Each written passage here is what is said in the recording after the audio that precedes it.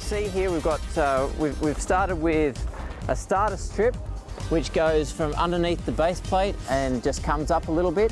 The reason that we put this on is that when we put our reflective foil over the top, we've now got something to actually tape to get a really tight seal.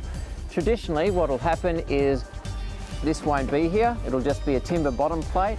You'll put your reflective foil on and you'll just put in some fixings. But what that means is that air can come up from the bottom where it gapes out between each fixing, and it'll go through your wall, and now your wall is permeable to airflow, and it's not going to insulate as well as you want it to. Up the top you'll see a very similar one. So if you look up the wall, we've got a double top plate.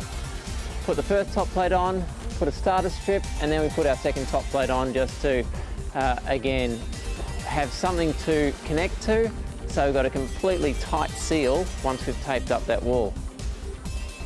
If you look over here, this is the one that we've just recently done, all taped up, but if I just pull it up, you'll see that starter strip, there's no way here for air to get in and get into this wall. It's completely sealed.